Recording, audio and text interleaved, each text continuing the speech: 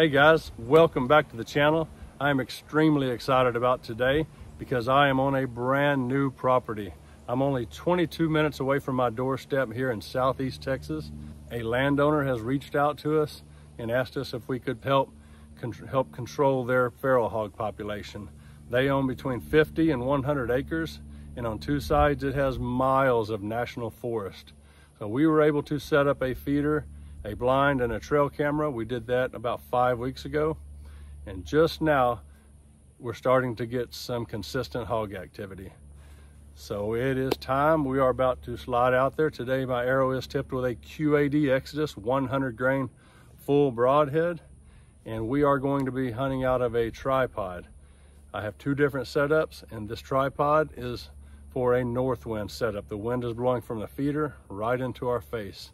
There's two different groups of hogs that have been coming into this feeder. If we play our cards right, maybe we can have a chance at both of them.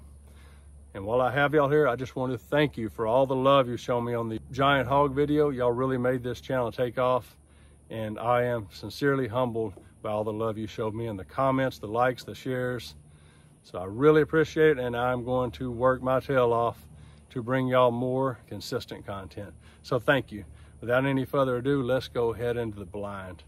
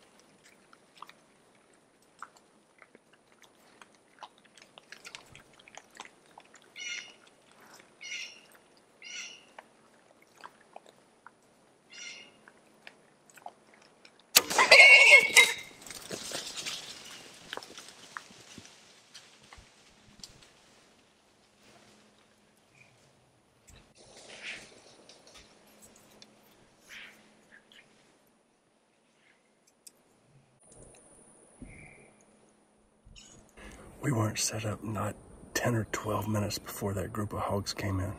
I feel like I put the arrow right where I wanted to put it, and I see lots of red stuff on the ground.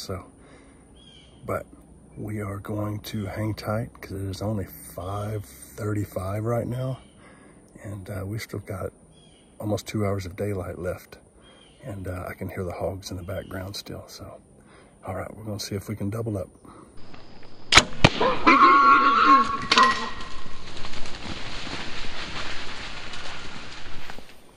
All right, it's been about 15 or 20 minutes since we let that arrow fly and connect with that hog. I'm gonna go down there and pick up the arrow and bring it back up here on this tripod. It's been my experience that if that bigger boar comes in and he sees or smells that arrow in the feed area down there, then a lot of times they will just bolt out of here. Something about those bigger boars, they just have a sixth sense about them. And so I'm gonna go ahead and grab that arrow. I'm gonna take my chances hopping down for 2 minutes that I don't bust anything off. It is only around 6 o'clock, so we're still 40 minutes before the next group of hogs has been showing up on camera. So, all right, cross your fingers, we can double up tonight.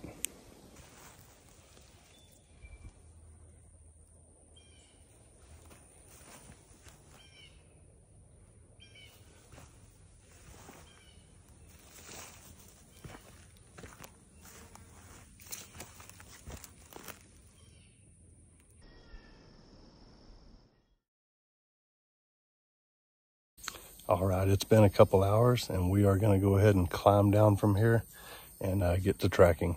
Look like it should be a pretty easy job. So I'll see y'all on the ground. All right, here's the point of impact. It has been a couple hours, so it's a little drier.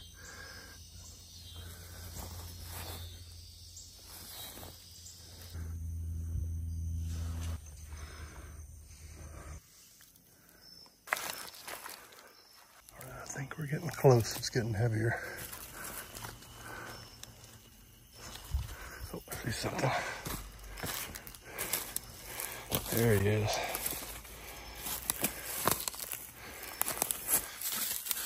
That's the exit. And that's the entrance. All right, let's get him drug out of here and cleaned up. What an incredible day that was. I got to enjoy the first half of the day with my daughter, watching her play varsity volleyball an hour away from home in College Station, make the drive all the way back, and still had time to hunt.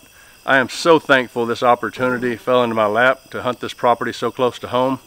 That's going to be beneficial to both myself and the landowner. He wants these hogs eradicated off his property, and we love to eat them. This guy is going to go in my slow cooker tonight. Matter of fact, that will be dinner for tomorrow. As you saw, these hogs came out about 10 to 12 minutes after I climbed up in the blind super quickly. This sow quartered away from me and I drilled the arrow in there exactly where I wanted to put it. She didn't go but 30 to 40 yards maximum. Left a good solid trail and easy recovery. So if y'all enjoyed this hunt and you want to see more like it, please hit that subscribe button down there. It's absolutely free, but it really helps me out. Ring that notification bell so you'll get a banner each time I drop a new video.